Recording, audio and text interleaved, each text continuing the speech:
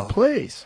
That would have been his freaking jam. Oh, yeah. Well, you know, it's interesting. Houston Alexander's made a resurgence. Oh, wow. Houston Alexander's And he's won doing great too, right?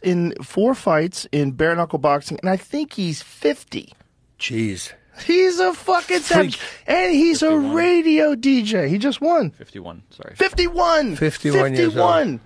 Houston Alexander, man. Whew. When Houston Alexander burst onto the scene in the UFC, he was starching people. 51-year-old Houston Alexander survives brutal rib roasting, remains undefeated in bare-knuckle boxing. Incredible.